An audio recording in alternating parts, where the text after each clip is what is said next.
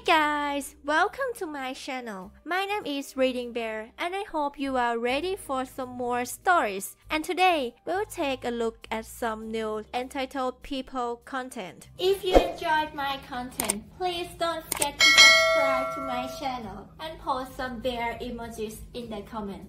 And now, let's dive right into the stories. The first story is titled, Corrupt HOA President Put a Legal Fence Around My Property, Claims He Owns My House. I live in a neighborhood that has a voluntary HOA, which meant when I moved in, I had a choice to formally join or not. Mainly due to some of the horror stories I have read, I decided against joining the HOA and just keep my head down instead. I keep my house and lawn looking fine though, so even though I am not in the HOA, I am still basically following most of the standard guidelines. I can tell that the HOA president is not happy about me not joining though, because it means one less person giving money to the HOA and basically him. It didn't help that the HOA president happened to live right next door to me and made it his mission for a while to try and convince me to sign up for it. One thing that I want to point out now, even though it might not seem important, is that I only have one leg. I do have a fake leg, and when I wear pants and shoes it is basically impossible for somebody to tell unless they already know. On days that it hurts I do limp sometimes, and that will all be important for this story a little bit later. Anyway, the HOA president was angry at the fact I wouldn't join and even tried to tell me things I was doing were against the HOA policy, like having my grass cut a certain time of day or parking my car facing the wrong way in my driveway. I like to back in. I just keep reminding him that I am not part of the HOA and don't actually have to follow their rules. What happened next can only be described as the HOA president trying to get even with me for not joining the HOA by trying to take some of my land away from me. On the side of my yard that I share with neighbor, I have a small garden that I try my best to make look nice. I am no expert, but I am learning more as I go along. My neighbor ended up building a fence around it one day and put a sign that said, "No trespassing, property of the HOA." I was angry and went to talk to him to find out what this was about because it was my property. He claimed to me that it was actually HOA property and I probably just never heard about it before since I wasn't a member and couldn't go to any of the meetings. I wanted to fight it and he told me that I would have to take it up with the HOA at one of those meetings I couldn't go to. I was not signing up for this just so I could go and fight this guy over property that I knew was mine in the first place. He had no right to it, and I wasn't going to stand around and let him try and bully me. At first, I even tried to find out when the HOA was meeting to try and get in and explain to everyone else what the president was doing to me. He made sure that I couldn't get in, even though I am pretty sure as long as you live in the neighborhood you are allowed to go even if you are not a member. I was going to take matters into my own hands and not let some guy with a giant ego take my garden away from me as some sort of sick revenge. I waited until he was gone one day, and I burnt that wooden fence down until I had access to my garden again. Don't worry, it was a very controlled flame and I had the hose on hand. I then took the now cool burnt pieces of fence and chucked them onto his property to show him what I thought about his HOA abuse of power. He clearly didn't like having me show him up with my own revenge. He clearly told some random lie to a bunch of the HOA members because the next day I had not only him but a small crowd of people standing at my door. He was complaining that I created a mess and put it in his yard while I told him that he shouldn't have built a fence on my garden and called it HOA property when it wasn't. He turned and told the crowd that he had no idea what I was talking about, and since he was the president, and I was just a nobody, they were quick to side with him. It was a warm day and I had planned to lounge around the house most of the day, so I was just in a shirt and some shorts. So, the fact I had one fake leg was obvious from the moment I walked out the door. I was also in a little bit of pain, so I had that slight limp I mentioned earlier. I started to clean up the burnt fence pieces and thrown them in the trash as everyone was weirdly silent. It actually didn't register at first why it went quiet until I turned around and looked at everybody. They were looking at my leg and then looking at the president, shocked. Probably for making me do physical activity despite having one leg, even though I am more than capable. While cleaning up, I brought that sign that talked about the area being HOA property and showed it to the group standing there. That got their attention and suddenly the talking and whispering started again. My neighbor couldn't get a word in, and I decided to milk this thing for all it was worth. I went up to him and told him that I was so sorry it was taking me so long to clean up all the pieces. My leg just really hurt. I know it is kind of wrong, but I will admit I exaggerated my limp a little bit, which seemed to make everyone else either feel worse or get even more angry at the HOA president. He ended up telling me he would clean the rest and he was sorry for the misunderstanding about the fence. I told him that I was just trying to move here and do things that everyone else got to do, like plant a garden. That I didn't understand why the HOA was an organization that refused to let me do that and tried to take advantage and steal my land. On top of keeping me out of meetings despite being a neighbor, pointing out that just because I had a disability didn't mean I should be treated less than anyone else. I knew that none of the reason for this was because of my leg, since basically nobody knew up until that point. The shame and embarrassment that it caused my neighbor, and the other members of the HOA, was enough to cause a major shift. Within a couple of weeks, the HOA fizzled out completely with claims that it wasn't needed, and the neighborhood was fine as is. I knew that it was the shame I caused the president that really put the nail in the coffin and stopped the HOA from continuing to do whatever it was they were even doing. I have never been to any kind of HOA meeting, so I really don't know what the point of it is.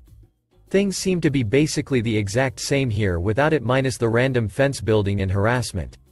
The next story is titled, Driveway or the Highway. I've already posted about my ex-boss and how she outwitted the council planning division. But this isn't her only exploit with cutting through red tape in her own way, though on this other occasion, she did have help. So, to give some background, I work in a hotel and have been here for a number of years through a change of management. My ex-boss, before the change, was something of a force of nature and a woman to be reckoned with.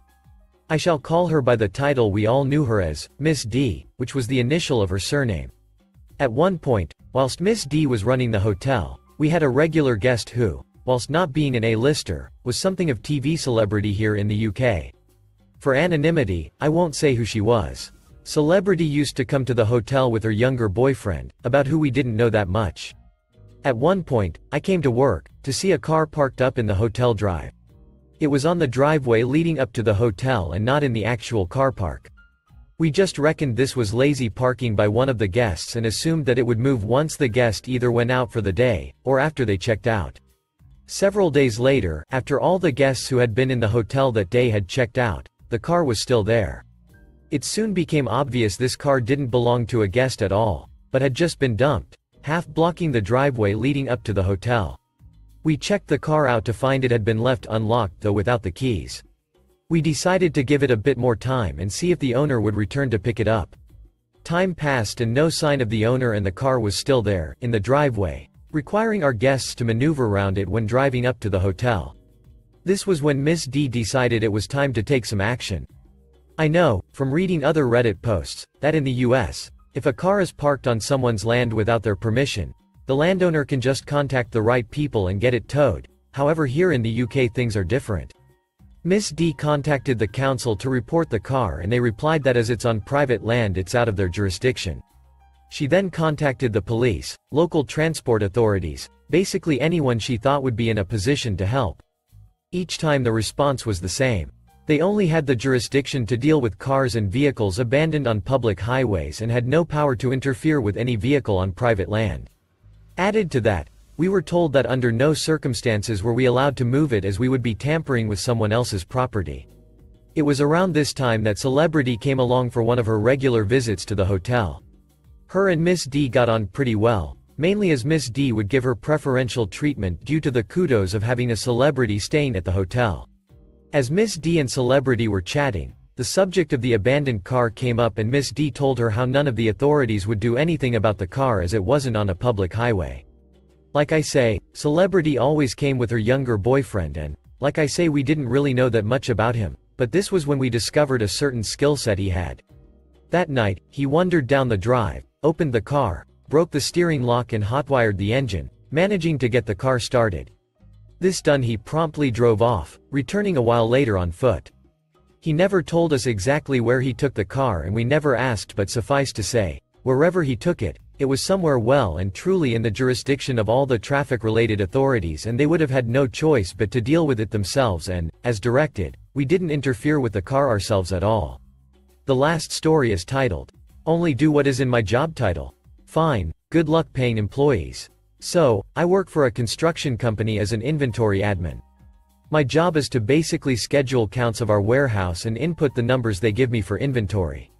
Then try to see what the problem is when the numbers on the last count and current count don't add up. There is a little bit more to it, but I will not bore you with the specifics. The problem with this job is that when you have been doing it long enough and are good at it, there is less work to do. In the beginning, when counting one rack out of 60 racks of material would take a few days, it was fine because I was always busy. But now that everything is in order, the entire warehouse can be counted in 3 days. This leaves me bored for most of the time. So, to fix this, I studied up on our cloud-based ERP service that we use for all internal and external transactions and have become sort of an expert on it.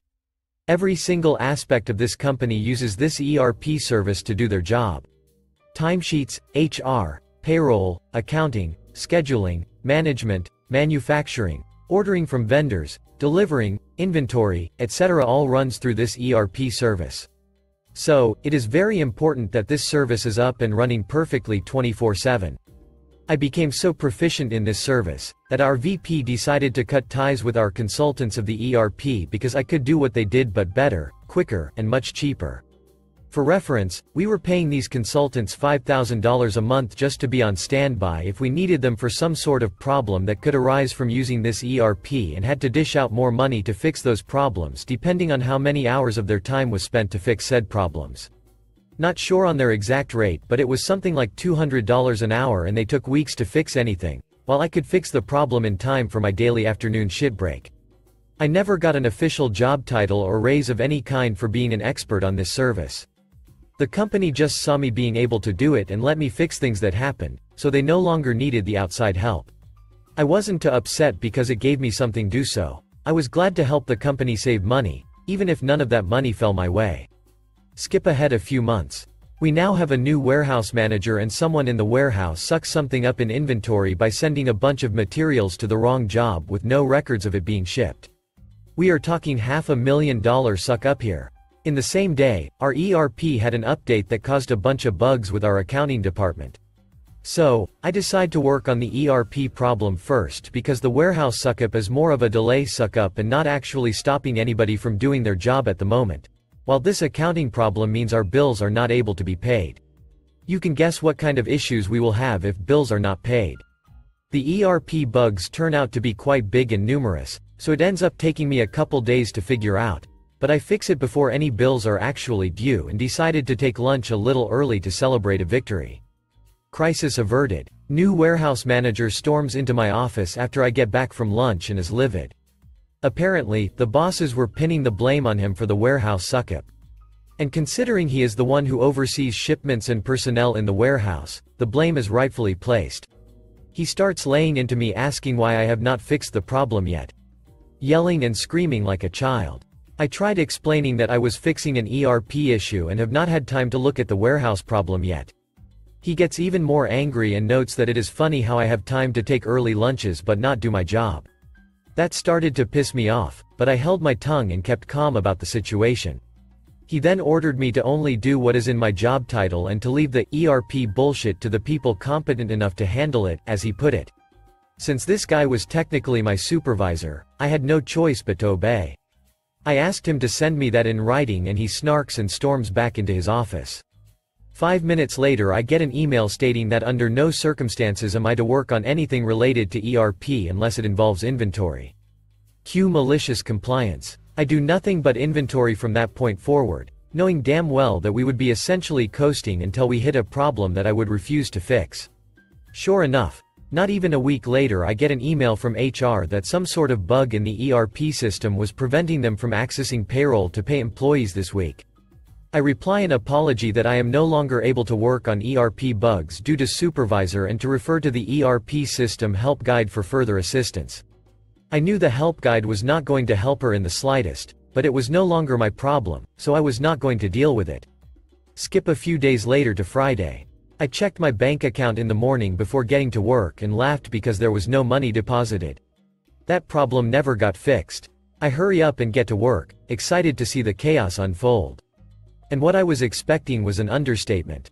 When I show up to work, I see the entire warehouse staff of 50 people walking out of the front door. I stopped one and asked why they are leaving, and they replied with, "I didn't get paid today, so I am not coming back until I do."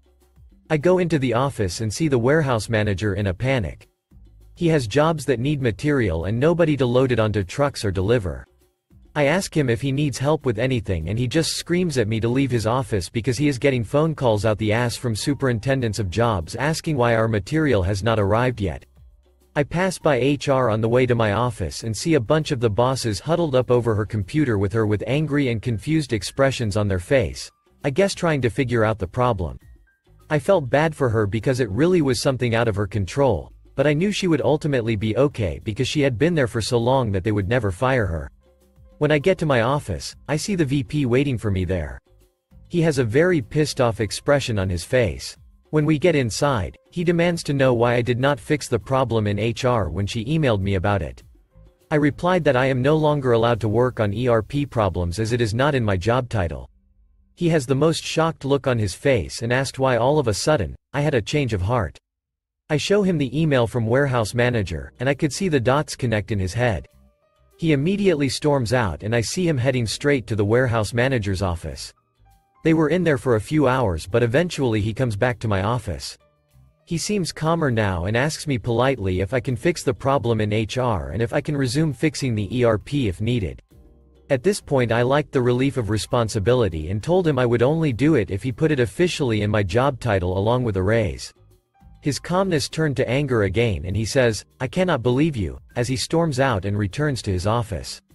A few hours later, he sends out a mass email that he has hired the old ERP consultants to fix the problem and that next week, everyone would be paid for the money they are owed, along with the money they earned if they return to work. This one surprised me as he would rather pay over $60,000 a year to consultants than give me a few extra bucks an hour for better work. I think he expected me to change my mind and just do it for my own paycheck, but I decided to wait because I knew how these consultants were and if they managed to fix this problem in a week, I would streak naked through the office.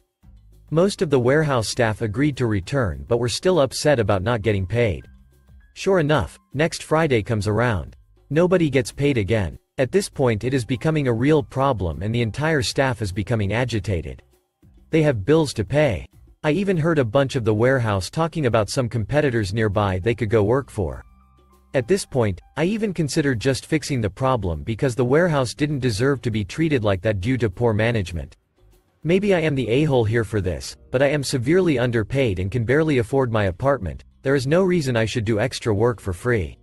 That same day, the VP returns to my office and hands me papers.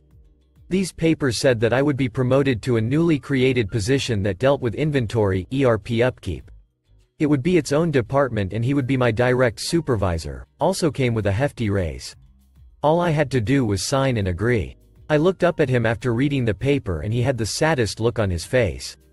"Please just sign it." The consultant said it would take them weeks to get around to fixing it due to the high volume of clients they have taken on and we cannot keep skipping paychecks. I happily signed it and immediately got to work on the HR issue. Managed to even fix it that same day. It was just a simple problem with the permissions of HR and payroll in the ERP due to the update. Thank you for listening.